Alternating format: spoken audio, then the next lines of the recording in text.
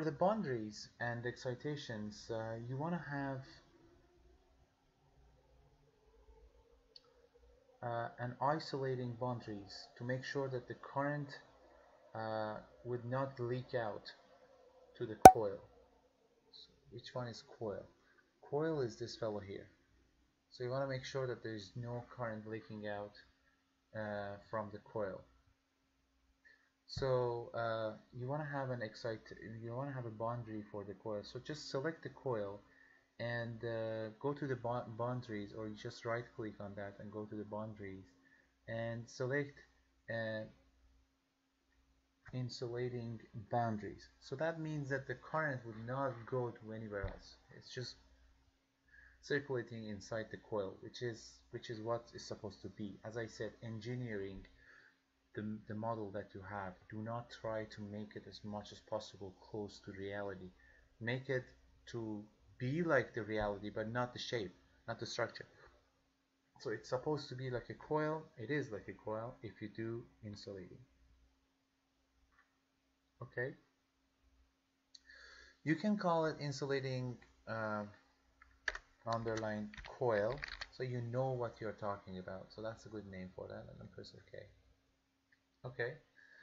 And that would be the boundary that you need for that. And then for the excitation, which you need, or else it doesn't make any sense to have this model, you have to go ahead and change your work coordinate systems first to be able to apply the excitations that you want to the magnet or to the coil. So first go to the modular and then modular and then coordinate system, and then after that you go to the set working coordinate system, and then over here you want to select the global and make sure that you are in the global coordinate system, and then press select. So that makes sure that you are in the global system. Select the coil from here. Actually, I can do that. Now that I named it, I can easily select what I want, and then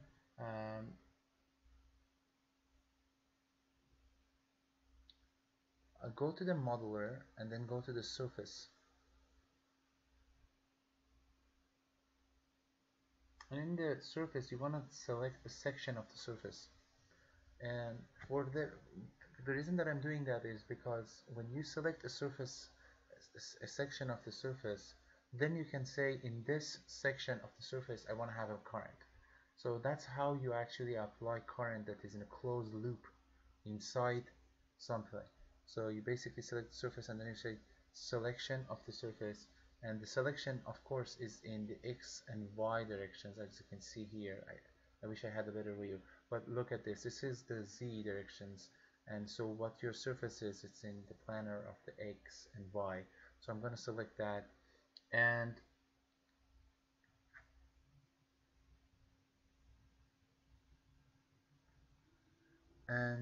here this is going to be a coil, a terminal for the coil. So I'm gonna go ahead and change this weird name to coil terminal, or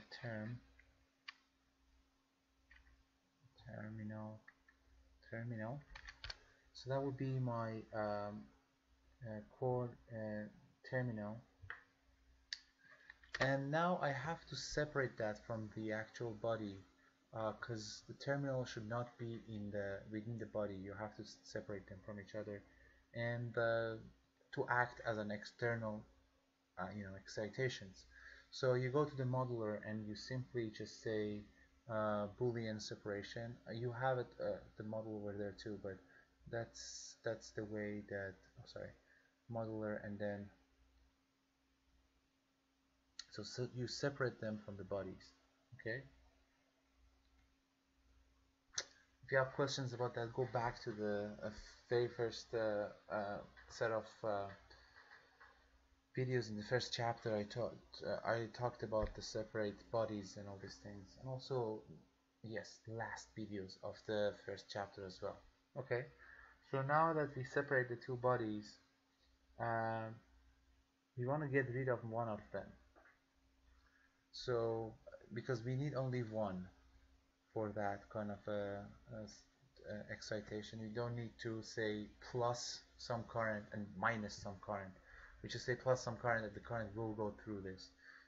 So then we just need to get rid of that. Either go and press hint delete, or you can just go to edit and then select delete here, or you can actually delete here.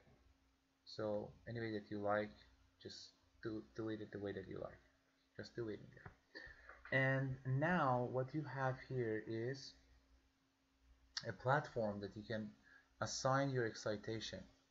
So when I click this, I go ahead and right click on that and go to excitation, and in the excitation what I want is a current excitation. It's a DC current that is going to go through this, okay? And let me just double check that everything is fine with this weird fellow. Okay, always double check your result. Okay, I'm gonna go ahead and right click on that and then assign excitation, and then go ahead on the current. And here is one thing that you want to actually know about this. Because it's there is a saturation in this, defined in the saturation. So the amount of current that you are putting is actually changing the BH curve operational point, and then because operational point changes, the B and E field will change and everything will change. So what I'm trying to say is it does depends on how much current you're applying. If you have a linear curve which doesn't care about that, so if you double the current you should have double, for example, the B. But if it's not a linear curve, it doesn't work like that. You have to always find where the operating point will lie on the BH, and then from that you basically calculate the E and B. So just put that in your mind, and this is a good thing about this magnetostatic, because it will do that for you. So let's just go ahead and call this thing the coil client, just to make sure that you understand what this thing is. And for the value of that, since it does matter which kind of values we have, I'm going to call it C1, and it's going to be in the amp. It's going to be, the type is not solid, it's stranded, which actually is more close to the coil, because it's like it's stranded of a lot of wires that is looking like that. And the direction for the current is going to be in negative Z. So if you go ahead and look at the direction that you have here, it is in the negative Z, so I'm fine with that. Okay, you can now press OK, and what you will have is the variable that is going to be added. Look how smart this guy is. It automatically realized that this is in a type of current, and realize it's an amp based on this unit here that it used to be an amp. And for the value of that, let's put a crazy number of like 100 or 200, whatever you like, amp, and then press OK. So we are done with the excitation for our circuit. Now if you want to calculate the force, which is the title of this tutorial series of videos, we need to go ahead and have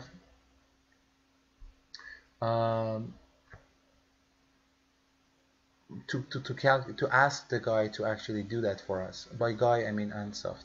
So the force that I'm going to calculate here is the force that is applying to the bar, and to do that you can either go ahead and find the parameters here, or you can go into the model Maxwell 3D and find the parameters there, and whatever way you like, and then you can assign a force or torque or matrix.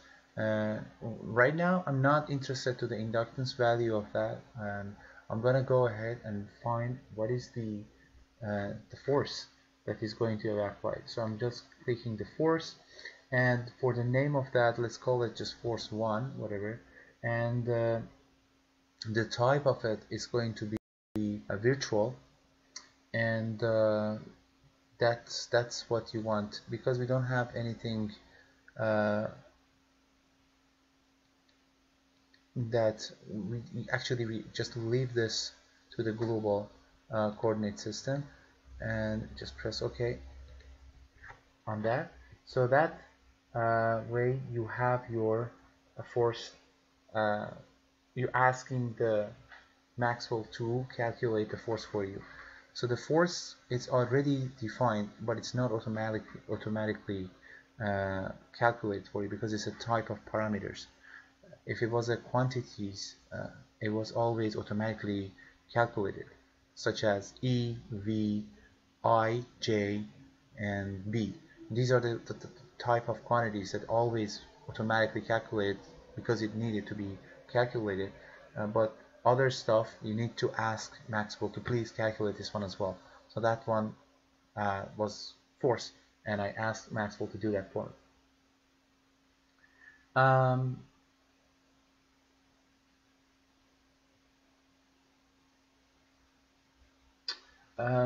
One tip here is the Lorentz forces that you saw were there.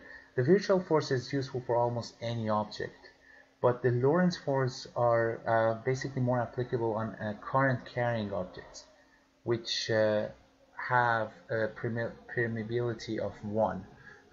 This is also kind of a deal that I don't understand it that much, but I remember that I had that in my notes, and I just around, and you can if you understand what this actually mean, that's for you to understand. But because we don't have a current carrying object at the moment with the permeability of 1, we prefer to go with the virtual force calculation. Okay, I think I forgot one thing. I have to actually what is this magnet? Okay, magnet is not the material of the magnet is not going to be the Cooper.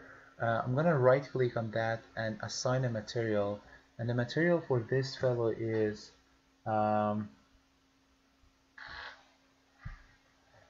actually alloy of Fe. It's Nd Fe 35,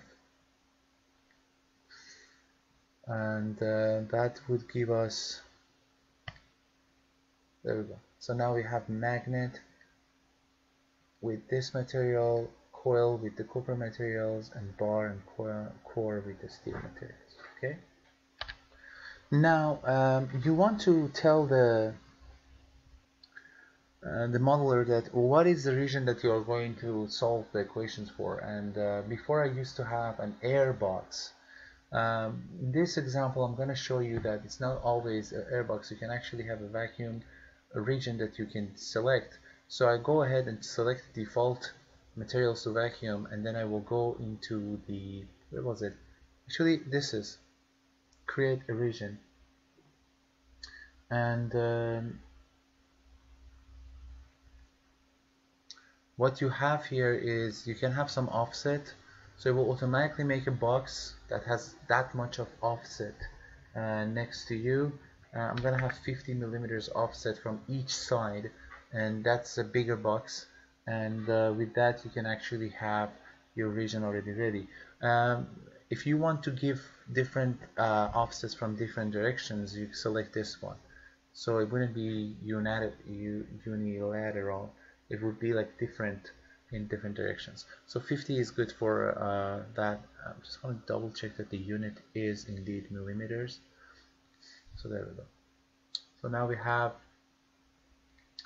our box here, and I'm gonna click, and there we go. That's the red box here that is going to represent our design. I did say 50 millimeters, but I don't see it that much. Just double click on that. The padding is 50 millimeters, but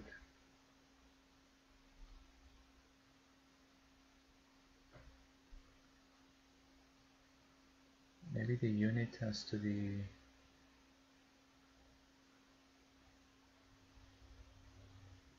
50 centimeters.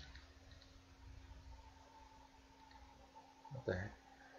Okay, let me do it again. I just delete this fellow, then go to here and say 50, whatever you like, and press OK. Oh, there we go. Oh, that's a bug actually. When you say millimeter, it actually don't do it right. But when you do it like this, it actually put 50 millimeters from each side. So whatever, so just don't select the millimeters in the box, so it will work for you. And now you have this, and it's gonna be, you see in the red box is going to be what, it's not red right now because it's in a very weird mode. The red box is going to be what we are going to have, what we will have, the solution. It will solve inside the red box. Okay, now we are ready to go ahead and make our analysis setup. It's going to be very simple. We just need to double click on that, and my bad. You have to right click on analysis and just add solution setup, or you can go to the Maxwell 3D and then answer analysis setup and then add solution setup. And everything as a default is fine. I went through all these different parameters and features before, so I don't want to go through it again. Just press OK, and that should be okay. Make sure that you're saving the project. I'm going to do that now.